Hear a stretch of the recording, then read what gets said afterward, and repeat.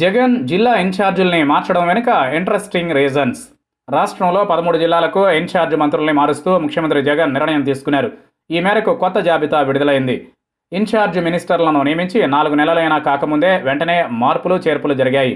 అంటే జగన్ పాత జాబితాపై ఎంత త్వరగా ఓ అంచనాకి వచ్చారో అర్థమవుతోంది. అదే సమయంలో ఇన్ఛార్జ్ పదవి ఓ అలంకారం కాదు అనే సంకేతాలను పంపారాయన. గత జాబితాలో ఉండి ఈ జాబితాలో చోటు దక్కించుకునే వారు 3.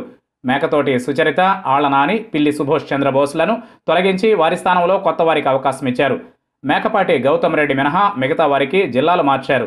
కొన్ని జిల్లాల్లో ఇన్ఛార్జ్ మంత్రుల పెత్తనాన్ని స్థానిక నేతలు తట్టుకోలేకపోతున్నారనే వాదన వినిపిస్తున్న నేపథ్యంలో ఈ మార్పులు వాటిని బలపరుస్తున్నాయి. ఉత్తరాంధ్రలో 2 జిల్లాలు, రాయలసీమలో 1 జిల్లా నుంచి ఇన్ఛార్జ్ మినిస్టర్లపై జగన్కు కంప్లైంట్స్ ఉన్నాయి. ఇటీవల కేబినెట్ భేటీ అనంతరం ఇదే విషయంపై మంత్రులతో ప్రత్యేకంగా చర్చించారు జగన్. అలాంటివేమీ లేవని సర్ది చెప్పాలని చూసినా తన దగ్గరున్న సమాచారాన్ని వారి ముందుంచి సమాధానం రాబట్టాలని చూశారు. ఆ సమాధానాలతో సంతృప్తి చెందకే వారిని మార్చివేశారు.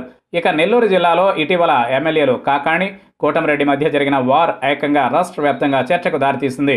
ఎమ్మెల్యే కోటంరెడ్డి అరెస్టు వరకు వ్యవహారం వెళ్లినా ఇన్ఛార్జ్ మంత్రి మేకతోటి సుచరిత జోక్యం చేసుకోలేకపోయారు. ఆ విషయంలో ఆమె పూర్తి నిస్సహాయరాలిగా మారారు. సీనియర్ ఎమ్మెల్యేలెవరూ ఆమెను లెక్క చేసేలా, ఆమె మాటను వినేలా కనిపించలేదు. అందుకే వెంటనే సుచరితను తప్పించి నెల్లూరు జిల్లాకు బాలినేని వాసుని ఇన్ఛార్జిగా నియమించారు. దాదాపుగా మార్పు జరిగిన ప్రతి జిల్లాలోనూ ఇలాంటి రాజకీయ కారణాలు ఉన్నాయి. ఆళ్ల నాని, పిల్లి సుభాష్ చంద్రబోస్ కూడా తమ పోర్ట్ఫోలియోలతో పూర్తి బిజీగా ఉండడం, జిల్లా పర్యటనలకు వెళ్లలేకపోవడం, ఇన్ఛార్జీలుగా ఉన్న జిల్లాల్లో లోకల్ పాలిటిక్స్పై అంతగా గ్రిప్ లేకపోవడంతో వారిని తొలగించి కొత్త వారికి అవకాశం ఇచ్చారు. ఇన్ఛార్జ్ పదవులు ఇచ్చి 4 నెలలు తిరగకుండానే ఇలా మార్పులు చేసేసరికి అటు ఇన్ఛార్జ్ మంత్రులు, ఇటు స్థానిక నాయకులు కూడా అవాక్కయ్యారు. 2.5 ఏళ్ల తర్వాత జగన్ తన మంత్రివర్గాన్ని పూర్తిగా ప్రక్షాళన చేయడంలో ఏమాత్రం మొహమాట పడరు అనే విషయం ఈ దెబ్బతో అందరికీ అర్థమైపోయింది.